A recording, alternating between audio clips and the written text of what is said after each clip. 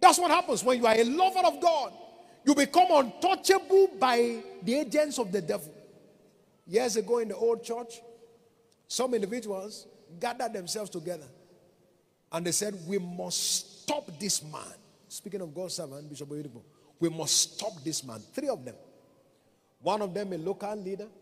One of them was going to sponsor the, attempt. And then the other one was going to provide moral support, communal support. 3 of them gathered together. They held the first meeting.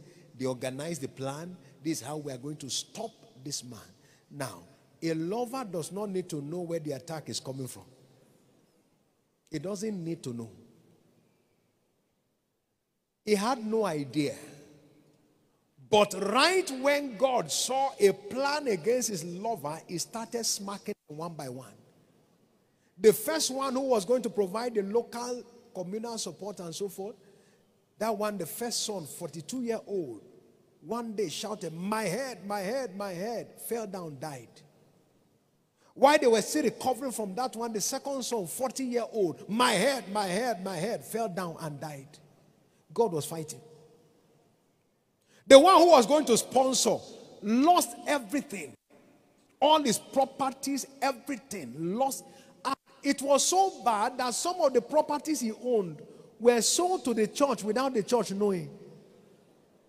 Eventually, he landed in prison. And the third one just dissipated. No one could find him anywhere.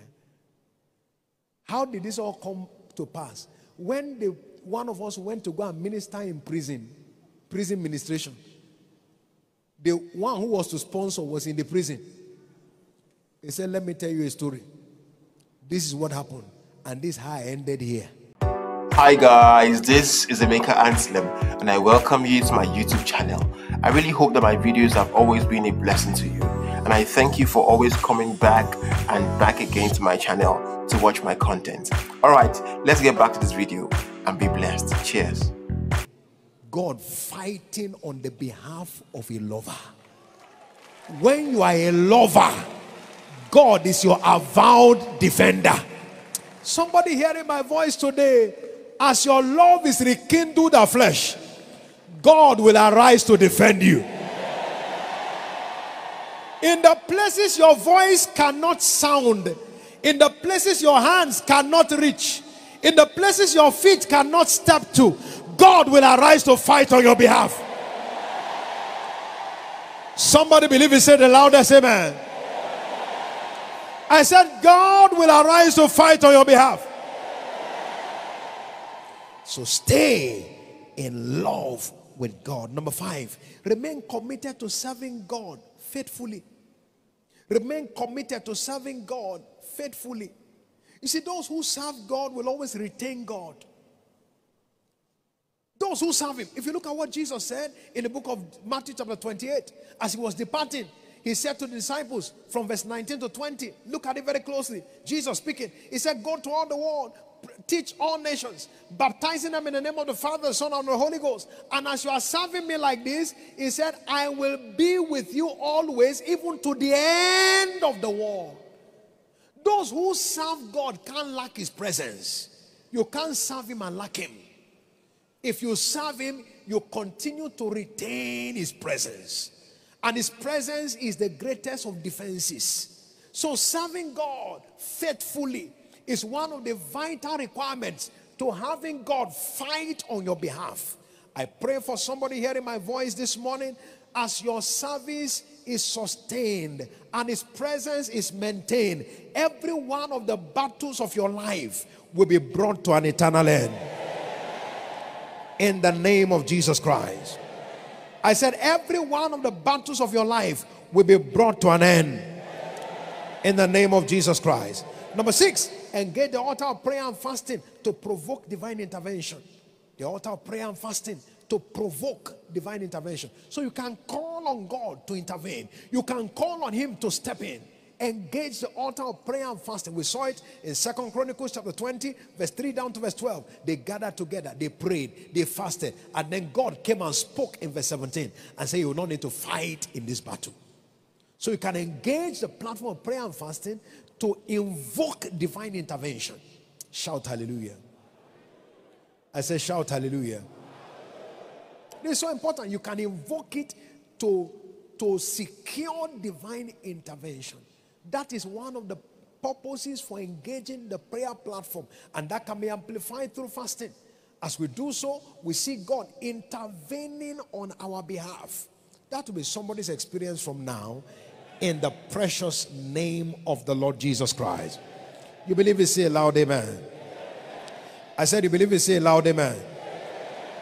Number 7 is secure his presence for an ever-winning life. And we do that particularly through praise. Secure his presence for an ever-winning life. And we do that primarily through praise. Praise is the environment for God's manifest presence. If you want to see God manifesting, if you want to see God working his wonders, then engage in praise. Engage in praise. Engage in praise. I've discovered something. If you are familiar with combat sports, boxing and so forth, you discover that when you are fighting, when you are entering to the ring, they put a mouth guard in the mouth of the fighter. True or false? They are not expecting him to be talking inside the ring, so they block his mouth. And they use that to protect all his teeth. So he's there, he's fighting, they are boxing him, It is when he comes out of the ring that they can remove his mouth guard. It means when your mouth is blocked from praise, you are the one fighting. When your mouth is open to praise, God is the one fighting. Anytime you close your mouth, there's no praise. You are just complaining. Boom, they hit me here. Bam, they hit me there. Bam, you hit me here. Ah, this man is strong. God. You are the one fighting. You will be eating blow. But when you come out of the ring and you remove the mouth guard that is stopping your praise, and you now are opening your mouth to celebrate God, that means you have stepped out and God has stepped in. Is somebody getting it this morning? So whatever silences your praise has pushed you inside the ring to fight by yourself. That's why Satan will always make you complain. He will want to make you continue to see what is not right. But God is saying, come out of the ring, let me step in. Come out of the ring, let me come in. And when God comes into the ring, you only have one duty. Stay outside and keep celebrating him. Have you ever seen tag team wrestling before? In tag team wrestling, you have two fighters. Normally one is big, one is small. When the small one sees that the fight is bigger than him, he goes to tap the hand of the big fighter and he jumps out of the ring. And the big one jumps into the ring to fight. The only duty of that small fighter is to stand outside and be hailing the big one. Because if the big man gets angry, I'm fighting, you are not talking, and he comes to tap him, he has to enter the ring and the big one jumps out. If you want God to keep fighting for you, you better keep praising him. If not, he will tap you and you jump in and he jumps out. Say with me, God, keep fighting. I will keep praising you. I will keep celebrating you. Somebody believe it, say the loudest amen. So the equation is simple. The equation is simple. I like winning, but I don't like fighting. And because I like winning and I don't like fighting, I need somebody to help me fight. So what does that mean? I must keep praising. If I keep praising, he keeps fighting. If he keeps fighting, I keep winning. So what must I do? Keep praising. Never get tired of praising God. Never retire from praising God. Never refrain from praising God. Let praise continuously be in your lips. That's why David said, he said that the praise, let the two-edged sword be in their hand and their praise in their lips to execute vengeance.